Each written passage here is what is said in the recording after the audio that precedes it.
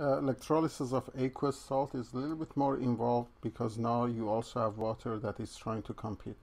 Water likes to be electrolyzed and give you hydrogen and also oxygen. So for hydrogen we look at the 0 voltage. For oxygen we are going to look at 1.23 voltage.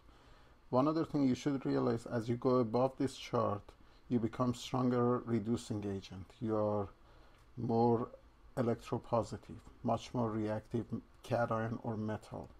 As you go down the chart you become a stronger oxidant or oxidizing agent, and you're also more electronegative. Now I'll just do some examples and hopefully we can see what happens. So let's say we have Na2SO4 aqueous and we put it in a cell and put electricity through it. Now sodium and hydrogen are going to compete. Sodium will require 2.71 voltage. On the other hand, hydrogen has 0 voltage. So in this case, what you are going to produce is hydrogen, gas, and sulfate also never gets a chance to come. Instead of that, you have water which is going to produce oxygen. So in this case, you have oxygen and hydrogen being produced simply because of how they are positioned on the chart and how much voltage is required. Now let's just have another case. Let's just put copper sulfate aqueous through electricity and see what happens. In this case, if you look at copper, copper is 2+, and copper will say I'm a less electropositive and I rather will produce 0.34 if you let me go through the discharge. So selectively copper comes out and hydrogen has no chance. So I'm going to cross out hydrogen. And what happens as your last name? Then again, sulfate nitrates, they never get a chance to come out. So in this case is oxygen. Now let's just look at some selective discharge and looking at your last names. Let's say if I have potassium iodide, Ki, and it's aqueous, you put electricity. Now potassium will say you require 2.92 voltage, hydrogen will say 0 voltage. So potassium doesn't come out, hydrogen comes out in one electrode. Potassium is still sitting in the aqueous solution. What about iodine? Now if you look at iodine versus H2O, iodine will require less voltage.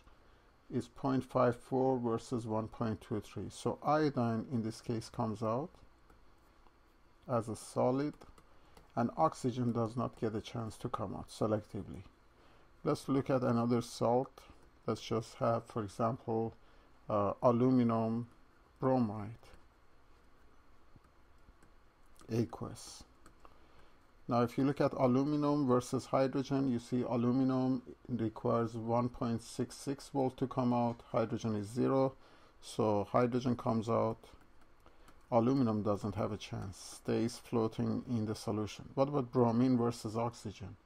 If you look at bromine, you will see bromine requires 1.9 versus 1.23, so less voltage required, so bromine comes out as liquid and oxygen does not get a chance. So one factor that determines what comes out is where you're positioned on the electropotential series. You have to be careful with that. In case of chlorine, chlorine is rather, you have to be careful with concentration as well. So if I have sodium chloride aqueous, if it's dilute, sodium is easy to compare with hydrogen. Sodium will say you need 2.71, so we don't have that much voltage. Hydrogen selectively comes up. Not that we don't have that much voltage, it's easier to produce hydrogen. So sodium does not have a chance. If chlorine, chloride is rather dilute, if you look at the numbers are really close. 1.36 for chlorine or chloride versus 1.23. Chlorine doesn't come out in dilute solutions. You will produce oxygen instead.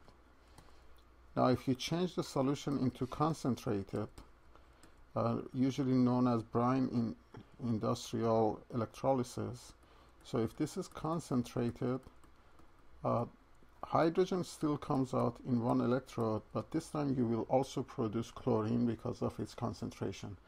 1.36 is very close to 1.23, so in this case you will produce chlorine. So for concentration you have to be careful in terms of chlorides.